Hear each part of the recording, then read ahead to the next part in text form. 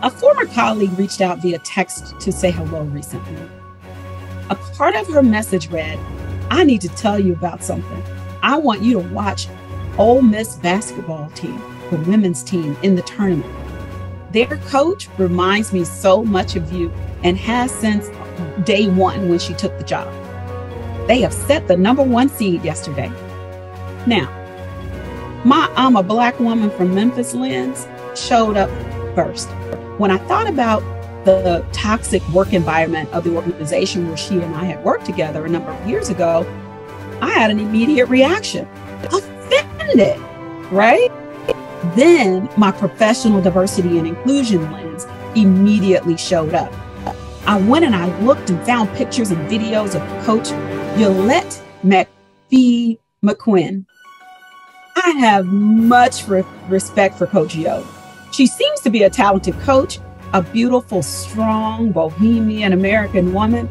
And for those amazing reasons, I take no offense to the comparison. Now, as a diversity and inclusion practitioner, I always try to take the approach of a balanced perspective. And there are two important viewpoints to consider in this example that I'm sharing with you now. I want to start by sharing where this presents the ongoing challenge for Black people and other marginalized groups. Now, this valid and important point is one that many of Asian colleagues, especially those of you in the workplace, you might not understand. The continued comparison of people who do not look alike, who do not talk alike, who do not walk alike or act alike in any way can present a challenge. With the exception of us having the same melanin and body type, there's really no comparison. Basically, you look at the optics of race and gender, and that gives way to this subtle discriminatory practice that really needs to cease. Now, these comparisons are not compliments, right? Although well-intended, the random comparison of me to another Black woman, this is an example of those types of comments and slights and things that come out of some people's mouths in the workplace that really need to be considered as an opportunity for change, because they oftentimes show up as offensive. So this example of a comparison to Coach Yo is a variation of an all too familiar term, microaggression. So this colleague's limited interaction with Black women resulted in this more subtle type of a microaggression that has become woven into the normal daily lives of folks without consideration to the impact that those things may have on other people. A slight masked as a compliment could be glaring in this case. Now, this could be the case. However, I want us to always look at it from a balanced perspective. And there are two different ways to look at this case. Let me now give you the second way.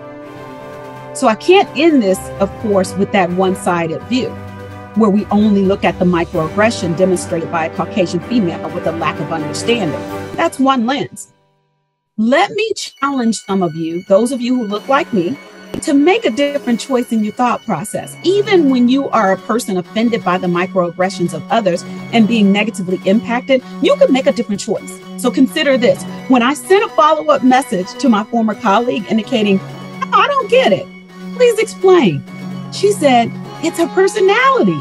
Watch her interview from last night after her win. It should be on ESPN. She's a spitfire and full of faith. So the Black woman in being from Memphis, that lens said, "Oh, now I get it. She's referring to the respect that she had for me during the time when we worked together." That was a very challenging environment, and I was able to navigate it. And there were always references by this colleague and others of how I showed up as strong yet considerate, and all of those types of positive comments. Her effort to acknowledge me in a positive way was almost taken the wrong way because of how she initially positioned her thoughts. For a person to understand their intent versus impact, follow-up and feedback is needed.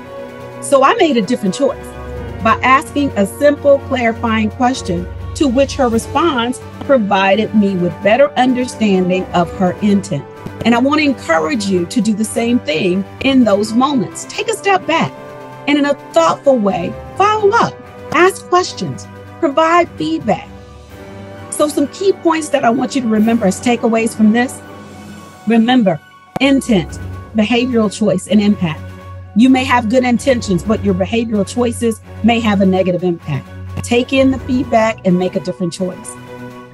Secondly, call out the behavior in the right way to give space for that learning. So in the future, that person can actually be thoughtful about what they say and actually compliment someone and make sure that compliment comes through and not the offensive comparison. Call out the behavior in the right way. And then lastly, and specifically, for those of you with the amazingly beautiful melanin in your skin like me, work on more effectively navigating the moment of negative impact. In a thoughtful and considerate way, you want to identify the intent of the person and bring awareness to the offender's impact on you. It's all about communication, folks. And for that last key point, some of you should even be reminded of what you say you believe, right? Let me tell you what some of you say you believe. And remembering to apply this. Be quick to listen, slow to speak, and be slow to take offense and to get angry.